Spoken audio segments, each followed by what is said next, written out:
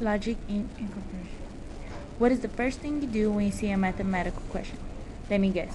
You either go blank, or you just stare into space, don't even know what you're doing, or you just probably give up. Well, guess what? Not anymore. After this, you'll know what to do. Hello, my name is Sophia Rodriguez, and today I will show you how to translate one set of data into another. Let's get started. Okay, first of all, read the question. Let's start. James made a circuit graph showing how he spent last month's allowance of $80. It shows you a pie graph and the percentage of how much he spent. So now let's translate those percentage into real numbers. You multiply 80 by the percentage.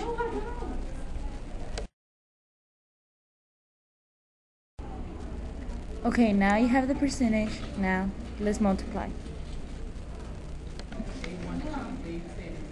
Okay, now this is what you should have got.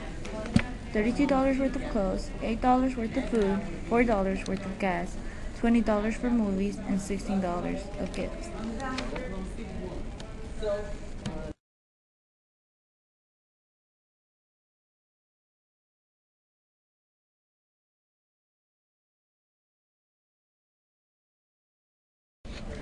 Okay, now look at A. This is a bar graph.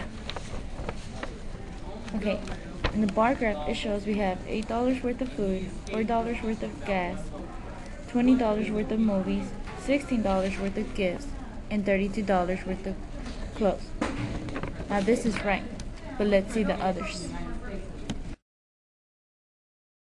Okay, now let's look at B. This is also a bar graph.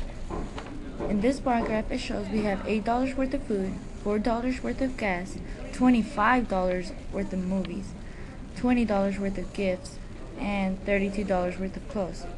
You know this one's wrong, so we can immediately eliminate this one. Now, let's look at C. C is a line graph. And let's see what this one's got to say. On this one, we have $8 worth of food, $8 worth of gas, $20 worth of movies, $16 worth of gifts, and $40 worth of clothes. So you know this one's wrong. Let's eliminate this one too. Okay, this is D. D in this graph shows us that in the clothes they have a 32, gifts is 20, movies is 20, gas is around $65, and food is $10. So you know that's definitely wrong. So we can immediately eliminate that.